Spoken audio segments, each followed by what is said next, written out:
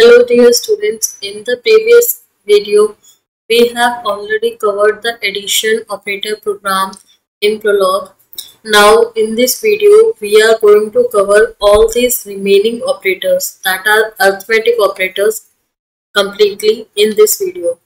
So please watch it till end and understand it. If any doubt is remaining, then please comment. Okay, so we have done the addition operator. This program we have already done in our previous lab. So here what was done is we have called a rule for sum where we are taking two variables x and y and storing the result s in x and y and then printing the final result. Okay. So next which I want to do is the subtraction operator. So we are doing this in a single notepad file, as we have already know that a calculator is something which can apply any operator on some particular set of values and can print the result. So what we are trying to form with this is a particular type of calculator that whenever I want to do add, for example, I want to do 5 plus 6, then the machine, then the code will give me output. Also, if I want to subtract them, then also the machine will give output. So what I am here trying to do is writing all these operators in a single program over here and then calling the one whichever we want to find the result.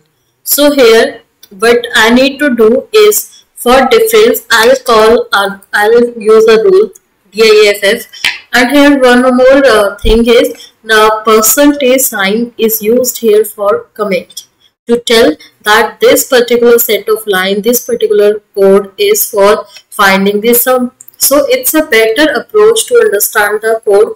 So whenever you write something on code or on any language, try to mention the comments as well. So whenever you revise or try to understand, if you find any error, then it will helpful for you. So here I am finding the difference and I'll take DIFF, that is difference, as a rule, and I am defining it. Same, I am taking two variables over here, and then the next line, what I need to do, the same thing I need to do which I have done here, same thing I am doing here. So here let me take another variable like d, in which I am storing the result, and x minus y, and what we want to do now, write, that is printing the result. So this is for difference. Till here what I have done, only two programs, that is sum and difference. First I'll make this execute and show it to you that this is working fine, that when I'll call sum, then it will give the sum, and when I call difference, it will call the difference. So what we need to do here is file, save as, and here I'm remaining the name same, or you can change it to some diff.pl as we have done two programs over here, and we have to save it as all files, then save. So you can see here the file is read. So we'll call it, here it is saying compile 11 lines read. So here first let us try the DIFF. I'll call this and take two values and find the result. So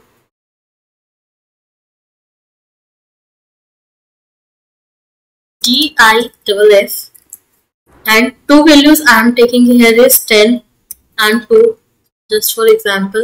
So it is printing 8. It is okay with difference.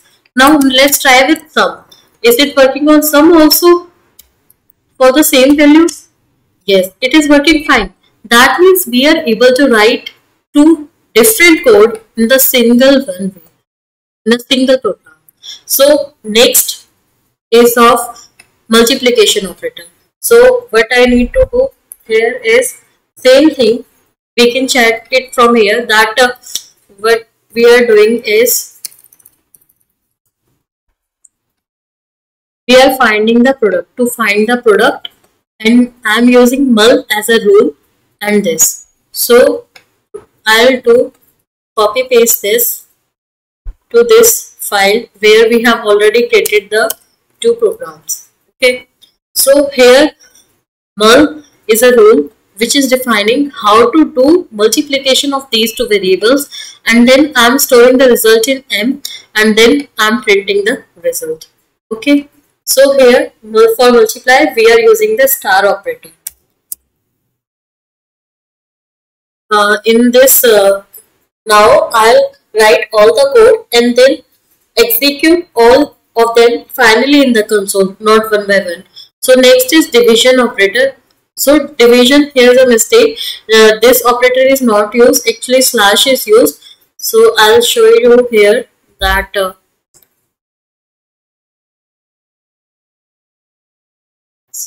okay, this operator is used for division. So to divide and power.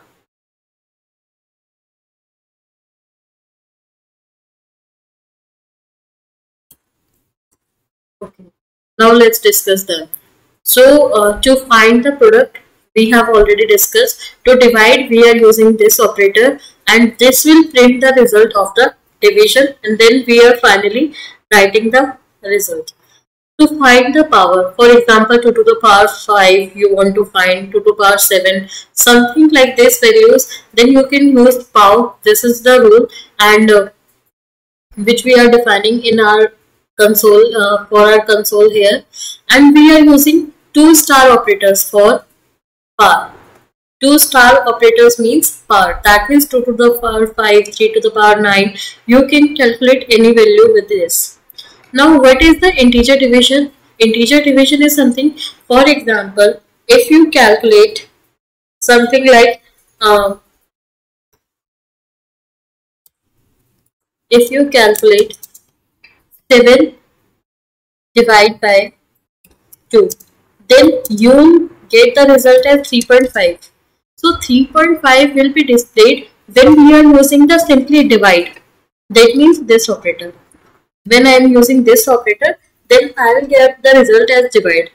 In some cases, we want the whole number result, where point values are not acceptable. Like you have done mensuration questions where we have to find the number of breaks or number of something. So number can't be in float values, it is in integer. So here in that cases I need to convert the float values into the integer. So when I am using the integer division for 7 divided by 2, then I'll get the result as 3. And for this operator, this is called as firstly integer division, and the operator I'm using for it is double slash. Okay, so when I use this, then I'll get the result as a whole number, and when I'm using single, that is division only. So then I'll get the float value also. So this is the integer division. Next is the modulus. For modulus, there are two methods to write it. We have used one of them, that is m is x mod y, and mod x comma y भी हम लिख सकते हैं. We can also use that. So m is x mod y. This we are using, and then it will print the mod. Mod, for example, for mod we can take an example like if I am taking mod of something like 7, mod 7, mod 13, then I'll get result as 7. And if I'm taking 26 mod 13, then I'll get result as 0. This is the example of mod, that is a remainder. It will show you the remainder. And to find the square root, you know square root is what, like square root of 4. If I am taking the square root of 4, then it is 2. And same for other values also. For example, if I am taking sqrt of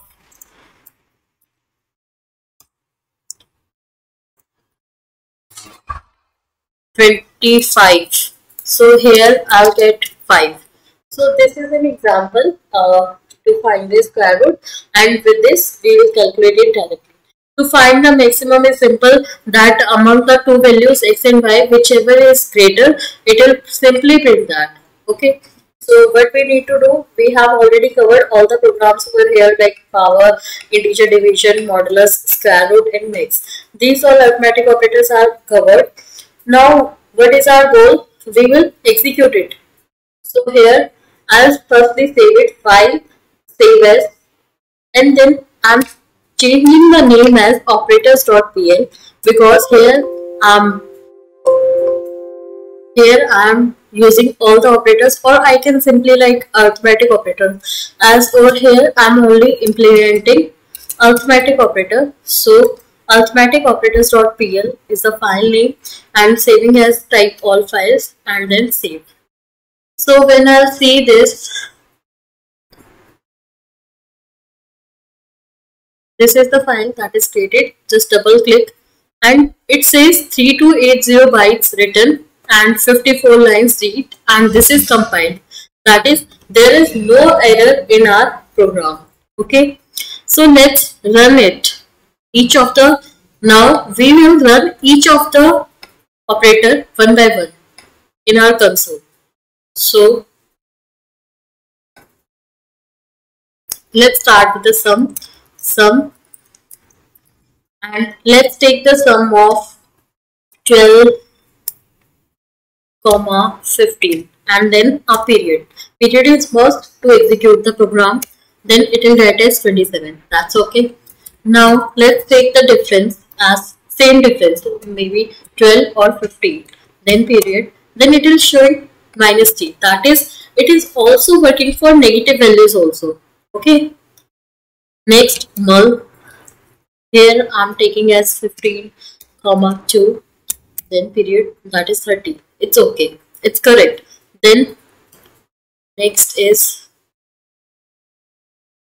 let's try for the division. So for division, div, let's divide 18, 3. Okay, it's 6.0. You can see that it's 6.0. Let's try for some floating values for which we will get the float result type. So let's write 19, 3. In this case, you can see what I have mentioned, that for division we will also get the float values. So here I am also getting the float values.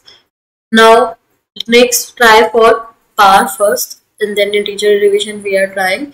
So for power I am writing POW, the rule, and two values. Let's take, let it take an example that I want to take the power of 2 to the power 3, 2, 3. It means 2 to the power 3. I want the result of this. So just enter, done, 8.0. Next try for some other value like 3, 3. That means 3 to the power 3.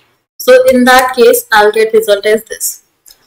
Now let's start a discussion of integer division. As I mentioned that integer division only give the result as the integer value, not consider the float value. So we must check it.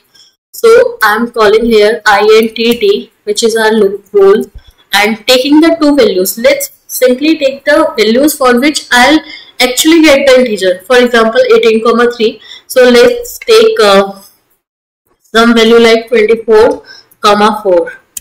For this, I'm getting 6. That is accurate. So let's see the case where I'll get the full float value as the answer. So, but what is the goal of what is the task of the integer division? The task of the integer division, it will convert the float value into the integer value. For example, if I am taking 25, 2, so this result should be 12.5, but I'll get the output as 12. So it's 12.